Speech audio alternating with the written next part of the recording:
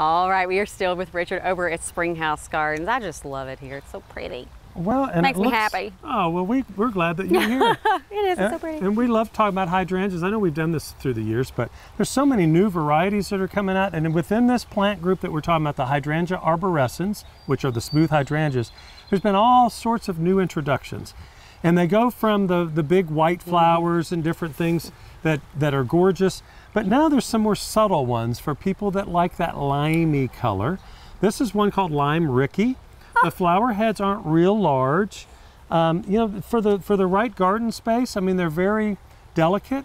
A lot of people, I think, like these lime color flowers. Oh, yeah. But then there's a whole new series that have been bred by proven winners that are rebloomers. So we talked about, okay, you're going to cut some of these back and they're not going to bloom again.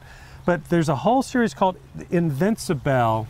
Oh, play off the Annabelle. Yeah, this is Invincibelle, which is a rebloomer. This is Limetta. Yeah, okay, so that's definitely different. Yeah, the leaves are a little bit darker green. Stalk looks a little sturdier Stalk too. is a little sturdier. So these, I'm going to be cutting these back because these have gotten a little floppy because we didn't have them spaced properly. We got a lot of plants in the spring.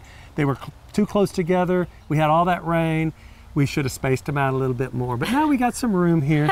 But I'm going to be cutting back these Invincibelle Limettas, and they're going to rebloom later on in the season. So it's really pretty cool. Look how delicate the flowers are too.